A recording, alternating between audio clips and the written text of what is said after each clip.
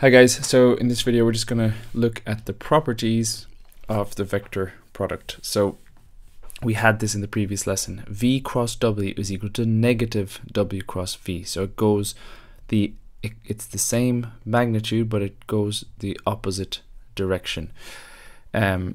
U cross V plus W is just equal to U cross V plus U cross W. That's nice. And then when you multiply by K, a scalar, KV cross W is equal to K times V cross W. That's nice. And then V cross V is equal to 0.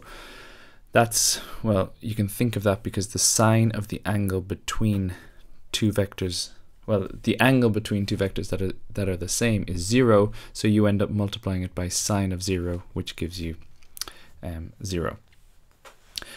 Okay, let's just do a few of these questions.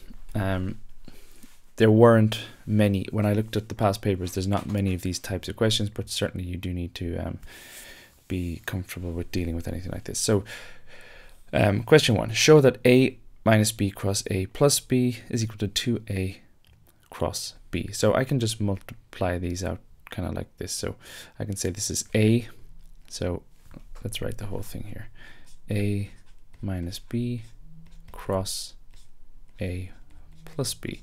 So this is equal to A cross A, A cross A, A cross A plus A cross B plus A cross B minus B cross A minus B cross A minus B cross B. Now what's A cross A? Well, look at it right here, it's 0. And what's B cross B? Well, that's 0. So what I'm left with is, so this equals, this is 0, this is 0, and I have A cross B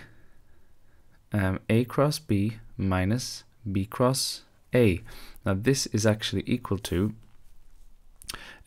from this, minus B cross A is equal to A cross B. So this is actually equal to, let's just write them all down, 0 plus A cross B plus A cross B minus 0, which is equal to 2A cross B. 2A cross B. And because of this, it doesn't matter, am I saying 2A cross B or am I saying 2A cross B? It's the same thing. Okay, next one, question 2. Simplify.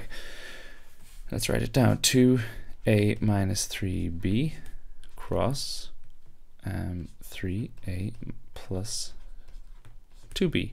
This equals 6A cross A, that's going to be 0, nice, plus 4A cross B minus 9B cross A, this is actually quite similar, minus 6B cross B. So this is equal to 0, that's 0, that's 0, and this is 4, this is very, very similar, 4A cross B plus 9A cross B, which is 13A cross B. Last one. Evaluate A cross B dot A minus B. Okay, so A cross B dot A minus B is equal to, so remember this is just a vector. So this is a vector dot A minus B. So using the scalar product properties, I can say this is equal to A cross B dot A, and there's a minus here, so minus A cross B dot B. Now, if you remember, when you do A cross B, and this is like the most important property of the vector product, when you cross two vectors, when you do A cross B, you get a vector that is perpendicular to A and perpendicular to B. So here, I've got a vector perpendicular to A. So what's the dot product of two perpendicular vectors? Well, it's 0. So that's 0. Minus, again, here I have a vector perpendicular to B. So what's the dot product of two perpendicular vectors? That is also 0. So you just have with 0 minus 0 equals 0. Okay, that's it. Pretty short video, short lesson. Yes, I certainly want you to know these. You could be asked a question like this, no doubt about it. Hopefully it's fairly straightforward. The kind of main things to remember are this: V cross W equals negative W cross V, and then V cross V equals 0. Okay, see you in the next lesson.